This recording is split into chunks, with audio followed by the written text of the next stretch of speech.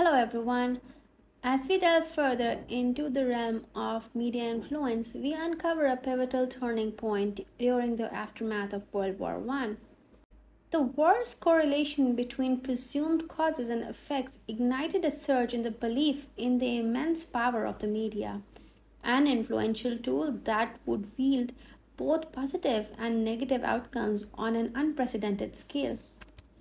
This realization spurred not only the interest of scholars but also the attention of governments eager to comprehend the mechanics of mass communications persuasion.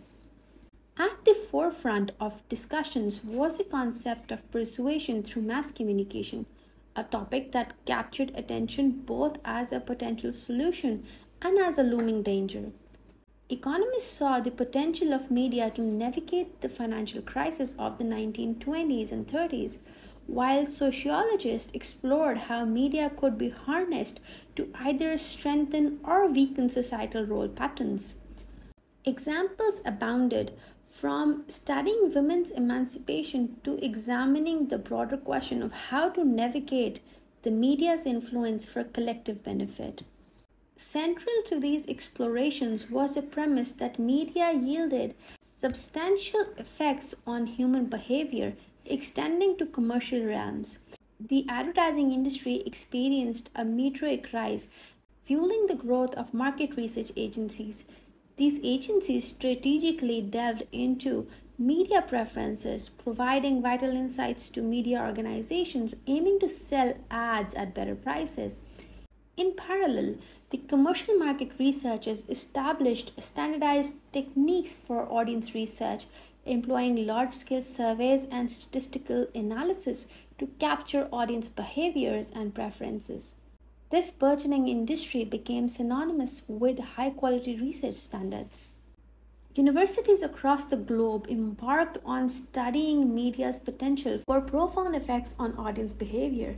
At the core of this inquiry lay the hypodermic needle theory, also known as the magic bullet theory, a metaphor that evoked the notion of injecting messages directly into passive audiences. This theory said that media messages held a direct, immediate, and powerful impact on individuals, with audiences perceived as relatively powerless to resist or counteract these influences. Underpinning this perspective were key characteristics: short-term effects, immediacy, a focus on change rather than reinforcement, and uniform impact across the entire audience. Scholars sought systematic evidence to validate this theory, and one of the most renowned examples emerged in the form of Martian invasion of 1938. During a radio broadcast depicting a fictional Martian attack on Earth, widespread panic reportedly ensued.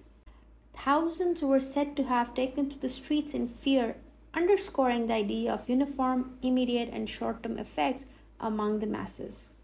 As we reflect on these theories and historical examples, it's evident that the hypodermic needle and magic bullet theories held significant sway in shaping our understanding of media influence.